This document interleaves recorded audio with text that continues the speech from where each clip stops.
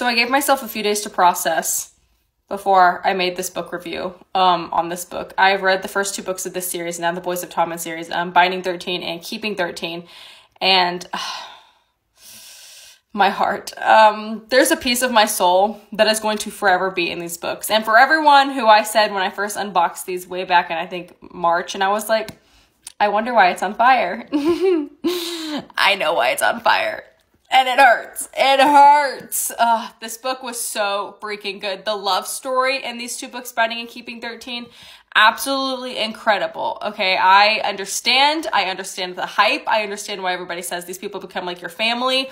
I would be happy to live in this world. I would be okay if someone just like took me out and put me in the Boys of Tommen world, because I want to be friends with all these people. I still need more Gibbsy. I need more Gerard Gibson in my life. He is my absolute favorite character of the series. Johnny, also incredible, okay? There were so many times that I was laughing out loud in these books, and then so many times that I wanted to bawl my eyes out in these books, and then other times that I was just swooning because, again, it was top-notch.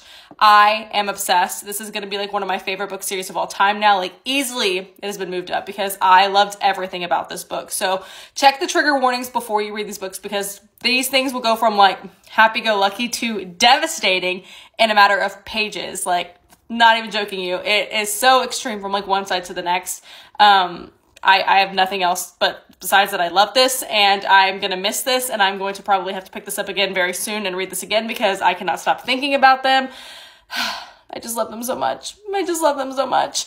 And thank you to everyone who was like screaming at me to read the Boys of Tommen, because I did it. I finally read the first 2 books. I'm giving myself a few more days before I read Saving 6 and Redeeming 6, because I'm not sure I'm ready for that story. Everyone told me that that one is arguably harder to read than this one, more devastating. So I'm going to give myself a little bit more time to process the first devastating love story that I read before I jump into the next. But I love the series. If you guys have not read the Boys of Tommen series, please stop what you're doing, add it to your TBR, because Chloe Walsh writes fan-freaking-tastic books, and she's like, it's one of the best dialogue in these books that I've ever read in my life. I literally feel like I'm sitting down and like, I'm engaged in a conversation. Like, I'm sitting there, I'm watching it happen, and then I like have to like look up and realize that I'm reading a book. I mean, these books, incredible. 10 out of 10, 100 out of whatever you want. Read these books. I can't recommend them more.